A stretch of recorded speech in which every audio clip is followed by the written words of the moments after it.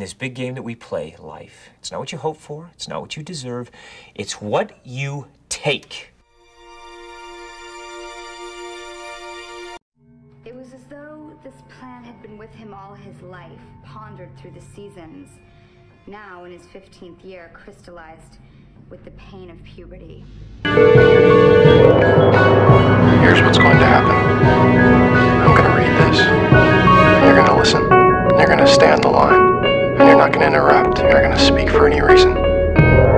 We were kids, and I used to have those blackouts.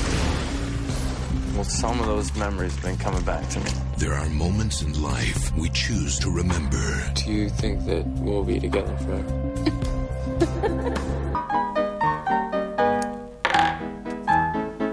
Did anyone ever tell you you play a very aggressive game?